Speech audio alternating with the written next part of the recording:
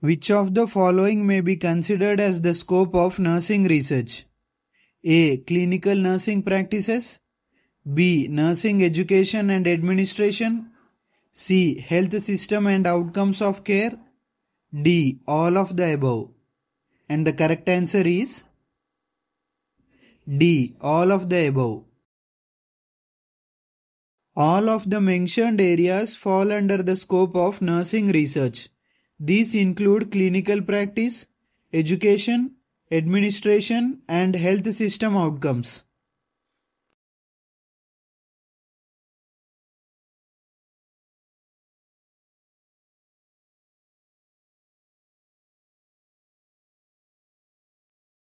The final step of the research process for a researcher is to A. Analyze the data. B. Interpret the findings. C. Communicate the findings. D. Developing conceptual framework. And the correct answer is C. Communicate the findings. Communicating the findings is essential as it allows others to benefit from the research. It is the final step in the research process.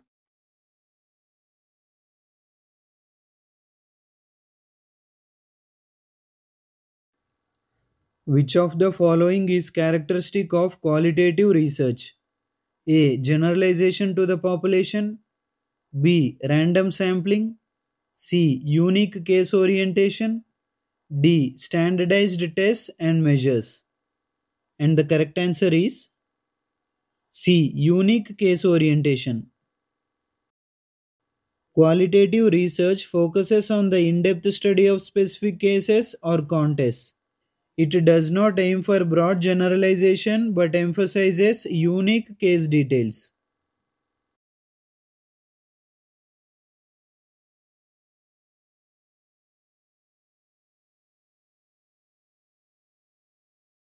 Which of the following is not an element of an informed consent? A. Purpose of study. B. Subject selection process. C. Offer answers only for selected questions. D. Alternative procedures if any are disclosed. And the correct answer is C. Offer answers only for selected questions. Informed consent involves clear communication of study purposes and procedures, but does not restrict answering only selected questions.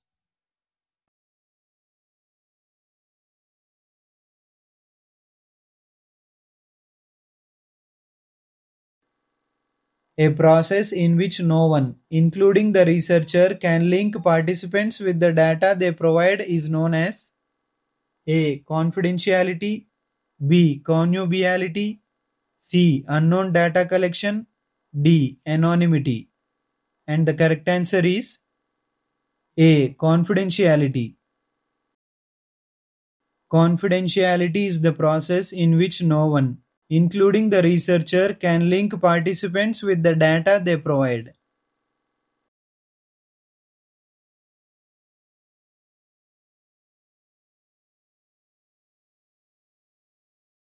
A meeting with research participants that ensures their understanding of the reasons and the justification for the procedures used in the study is known as A. Debriefing. B. Research meeting. C. Explanation. D. Justification meeting. And the correct answer is A. Debriefing.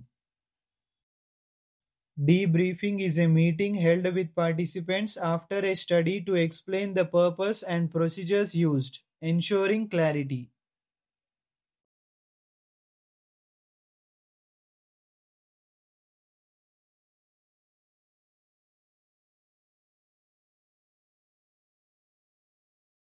Which of the following is least likely to be provided for participants in a research study?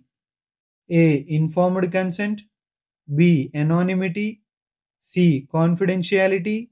D. Singularity. And the correct answer is D. Singularity. Singularity is not a common term in research ethics. Anonymity and confidentiality are more typical protections provided to participants.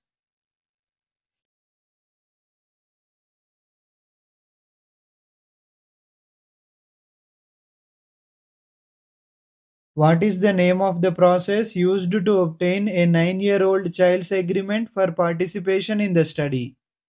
A. Assent. B. Consent of a minor. C. Informed agreement. D. None of the above. And the correct answer is A. Assent.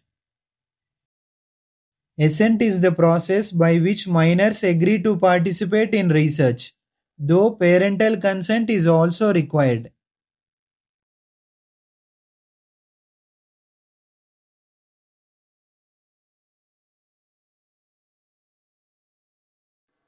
Which of the following is not a step of quantitative research process?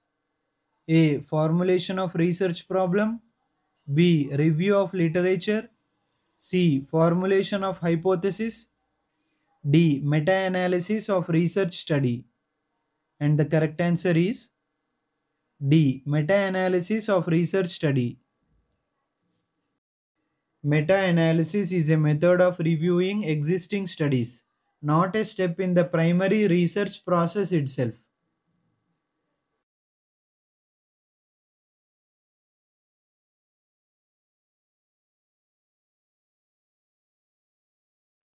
Which of the following is only the step of qualitative research process?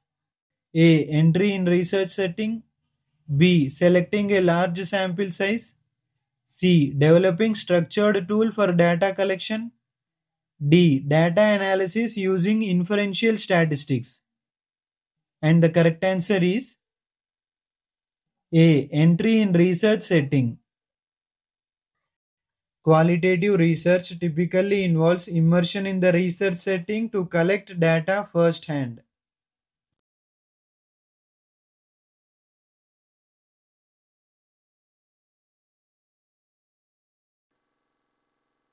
Which of the following organizations has a developed policy statement on ethical considerations involved in research on human subjects in India, which is currently known as Code of Ethics for Biomedical Research?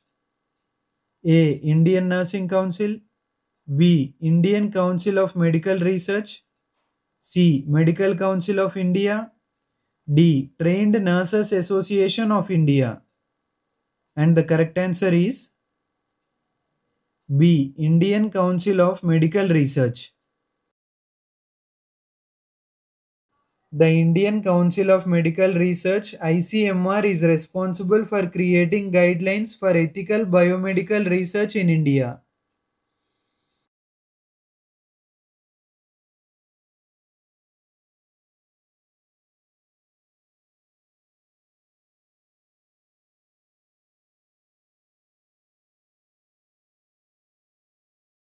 Which of the following is authorized to grant permission for conducting a drug trial in India? A. Indian Council of Medical Research. B. Medical Council of India. C. Indian Nursing Council. D. Drug Controller General of India. And the correct answer is D. Drug Controller General of India. The Drug Controller General of India is the regulatory authority responsible for approving drug trials.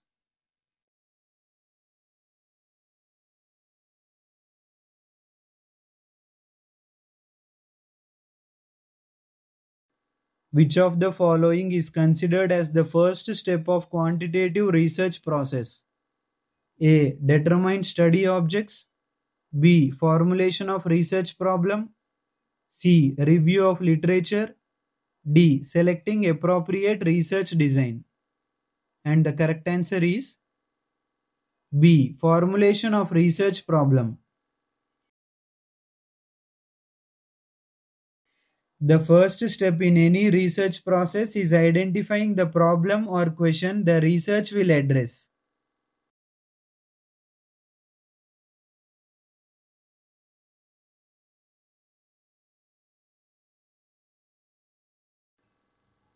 Code of Ethics for Nurses in India is given by which of the following organizations? A. Indian Nursing Council, B. Indian Nurses Association, C. Trained Nurses Association of India, D. Nursing Research Society of India. And the correct answer is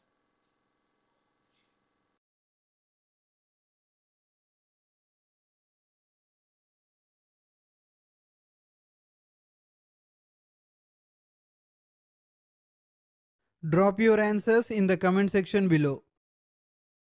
For downloading PDF content and for latest updates, follow our Telegram channel. I have given the link in the description below. If you like this video, don't forget to hit that like button. Thanks for watching.